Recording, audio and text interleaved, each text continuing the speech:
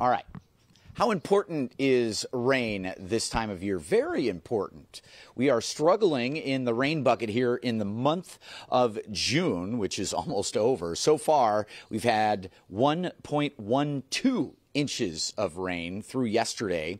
We should be closer to 2.86 inches, so 1 3/4 inch of rain below average for the month. So we could use a little, and we will get some later tomorrow. Isolated shower chance today. 57 degrees right now at Metro Airport. We are 59 in Toledo. We do have some upper 40s like Ann Arbor and Port Huron, and some limited visibility in the rural areas of Washtenaw County. Foggy in spots, beware.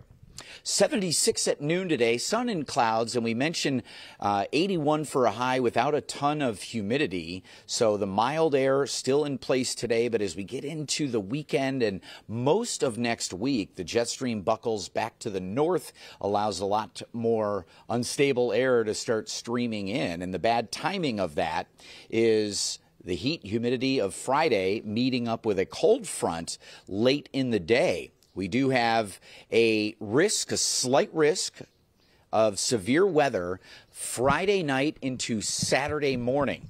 At the very least, we will see soaking thunder showers Friday night around sunset. And the earlier it moves into Metro Detroit, the warmer we will still be and the more severe storms could be. So we're hoping to hold off the wet weather till after sunset Friday night. But we need to be very careful, guys, keeping an eye on the storms tomorrow night.